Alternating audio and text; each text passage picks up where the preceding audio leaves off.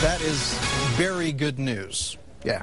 Anyway, hey, we got some radar going on here. A few showers popping up across the state. Let's start out in the Rio Grande Valley. A little lone storm coming in from the west. Could be rolling through Albuquerque. It's not going to be a huge deal, but still maybe a few sprinkles in parts of the city, particularly the central areas. Down south, some showers popping up around the Gila. A few spotty showers that are going to be a little bit stronger than others, and some coming off the Sangre de Cristos, heading off towards Union County and other portions of Colfax County as well. Temperatures, 60s in Santa Fe, 50s up in Los Alamos. We're 71 in Albuquerque, 60s and 70s, even with some 80s down towards the south. But noticeably not as active as we were the same time yesterday. We start out the satellite and radar. You can see more clouds, a few more showers out there as well. So our focus today, our target areas are going to be mainly the mountains, where we'll see some spotty showers and storms popping up from the Sacramentos, the Sandias and Manzanos, and also the Sangre de Cristos.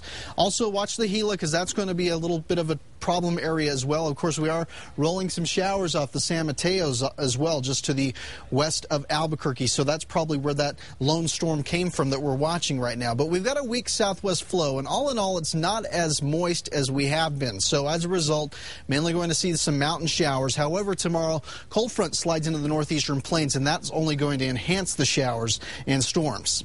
It's not too late to head out to area lakes. Story Lake will hit a high of 70 degrees today.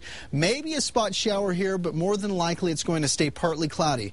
How about Santa Rosa Lake? 79 degrees this afternoon. Beautiful temperatures. Water temperatures would be nice down around Elephant Butte, right at 84 degrees, a popular, very hot spot for people in the state to enjoy the Memorial Day festivities. And 74 degrees, Navajo Lake, and maybe a spot shower or sprinkle here as well. Temperature across the southwest, we're in the 80s in Phoenix, 60s back over towards Los Angeles, 85 right now in Las Vegas. As far as what we're going to see closer to home now, 70s and 80s, a few 60s out there as well. You may want to watch the skies around the Sangre de Cristos, also the San Juans for a spot shower. Same goes for the Gila.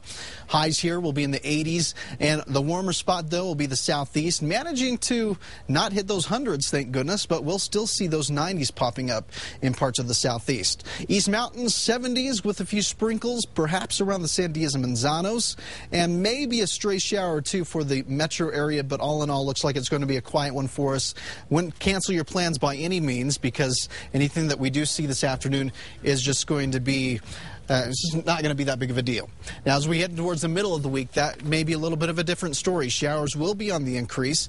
Highs, though, remaining in the 70s and 80s. We could see a few showers as we slide into the weekend as well. Still time for us to go have a barbecue, too, you know. Yeah. Have to do that. Am I coming over to your house? You're invited. Okay.